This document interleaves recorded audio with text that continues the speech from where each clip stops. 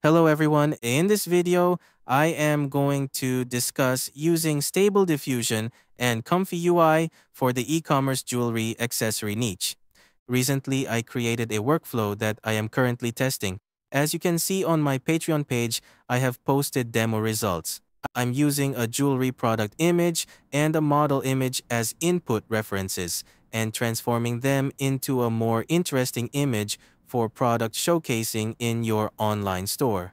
The mask area will be the placement for the products, the jewelry in this case, and I will demonstrate how to achieve that in this video. Also, I try to make this workflow simpler and easier for more people to understand. I am going to break down this workflow in 2 steps. Like previously, we did the Stable Diffusion's IP adapter v2 outfit changes workflow for the e-commerce fashion niche, and this time, we are doing the workflow for jewelry and accessory product demo images. This is the demo product that I grabbed from one of the products on Amazon. As you can see, the shape and everything are very complex, making it quite challenging for examples like this to perfectly generate the product into the mask area of the model's image using AI. This is their image from the Amazon page as well. However, this appears to be a generated image as well. The actual product does not look exactly the same as what is shown. It's difficult to expect the same product image to be simply chopped and replaced in the desired area flawlessly. Nevertheless, there is an opportunity for enhancement and manual refinement after the image is generated. When generating an image like this, combining the shape of this diamond crystal necklace, it will take on a form similar to this one, effectively creating a new image for the product to demonstrate in your e-commerce store. Yes, the heart shape remains even though I generated it multiple times using random seeds. I generated 4 versions, each time with a different outfit. Although I used the candy and the line art pose to maintain the character's pose and background, you can pick one of the 4 image results from here. For example, this one is the closest we can use as the product showcase image because the heart shape looks quite similar to the original in this one. If we have something like this, we can bring it to a photo editor. For instance, a straightforward option for online entrepreneurs and e-commerce entrepreneurs would be to use Canva, which is easy to use for editing photos and images. Let's wait for the upscaler to finish, and we will bring the upscaled image to Canva and check it out. For example, we have 4 upscaled images here, and I'm going to bring this one.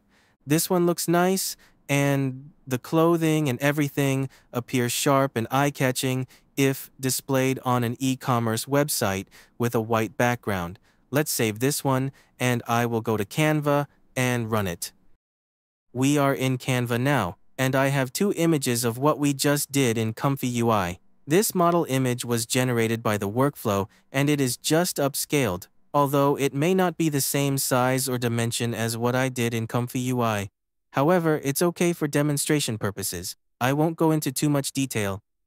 Here, as you can see, I have resized the original product image from the full size to a smaller one. We will be doing some photo editing and placing it on top of the generated jewelry. But don't get me wrong, this is not the complete finished result yet.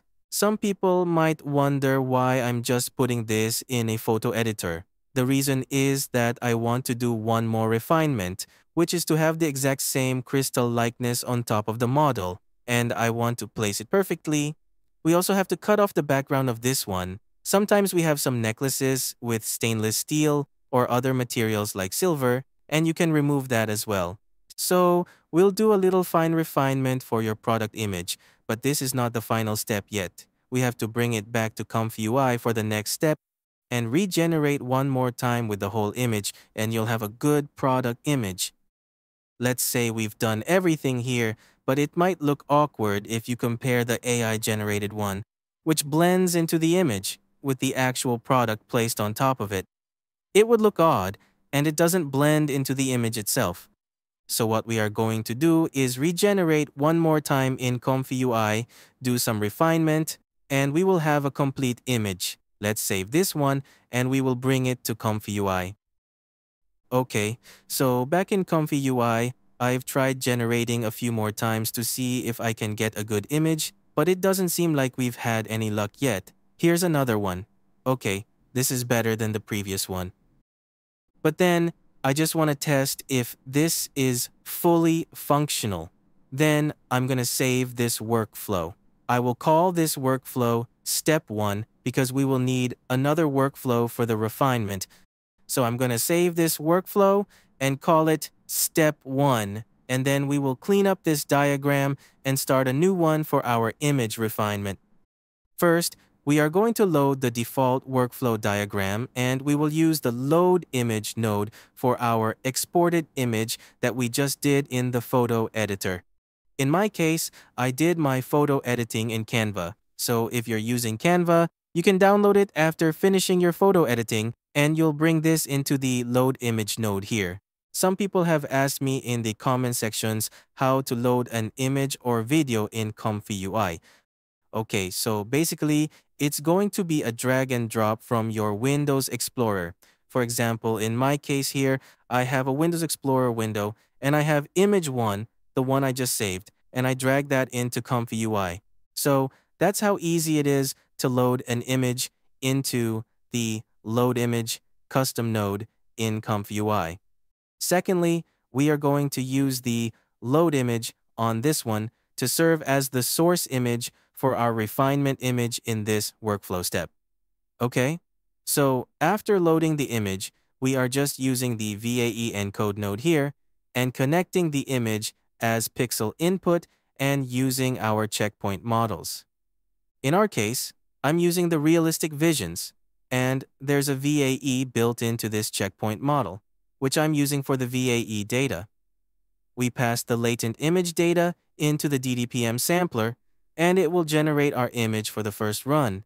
In this case, in the DDPM sampler, I'm using 0.2. Well, I do not recommend you go over 0.25 or something like that. If you are doing 0.25 or above, then your image will start looking different from your source image. So in our case, I don't want too much difference after the diffusion and all the noise transforming the image into a different look. That is not going to be okay for the e-commerce product itself. I want to keep everything mostly the same. However, I want to refine and perform a refinement on the products so that the image looks blended into one piece rather than obviously appearing as a copy and paste layover on top of another image. In here, we are going to use 0.2 or 0.225. We are going to stay within this range and keep everything mostly the same, which should be good enough. I like to start with a fixed seed number, so when there's a good image, I will keep that. Later on, we will do another latent upscaler or just upscale the image if it is perfect. In the text prompt, I don't need to type anything because we are relying entirely on the loaded image as the source image to generate the noise in the latent space and use that for the sampler to generate another image sampling. Let's say I don't want the loaded image, I'm using the preview image, and let's see what we are going to get. Click Prompt Q Prompt, and it will start loading.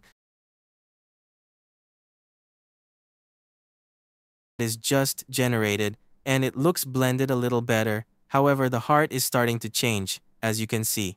So we have to test the denoise. Sometimes even like 0.15 or 0.16 will be better. Yes, something like that. Then it will keep the original image, but we have better refinement on everything. We put 20 more sampling steps here. So maybe we can test over different settings in this sampler case. Different products have different settings, so we cannot just use the same numbers every time for all products. This one looks okay because we have kept the green crystals and the silver shape of the design remains the same. If you put this on your Shopify store or Amazon, it will still look like the original product. Not a fully focused close-up shot, but a general product showcase that looks much the same as the original product. That can be the demo showcase of your product, and we can do upscaling from here. For example, I can do an upscaler, and this time, I don't like to use the ultimate upscaler because it will change our image's look. Right now, I prefer to use the CR upscale image, which is more straightforward. It is coming from the Comfy Roll Studio. This is a custom node that you can download in the ComfyUI Manager. Download this one, and it's more straightforward. You don't have to wait for the upscale layers to load multiple times. Of course, you can set the rescale factors for how many times you want this to be larger. In my case, I set it to 2 times, which is good enough. And the resize width, I can set it to like 1050 width and keep the rescale factor at 2. That is good enough, and I don't need to use Ultra Sharp this time. I'm using Illustration Gen IE. This one looks a little better than just using the Ultra Sharp upscaler model. And connecting the image data to here, we got the output data in here. So basically, that is a very simple workflow, but I chopped it off into 2 different workflow files to load this, so it's easier to handle because you need to do some photo editing and come back. So you got step 1 and step 2 working in this workflow. There you go. This is the upscaled image of this product demo AI image. I would say I cannot say this is a photo. And so this is how you can use one image, a product image, and generate more showcases in your e-commerce store without boring white background product images. Because mostly what we get is like this one.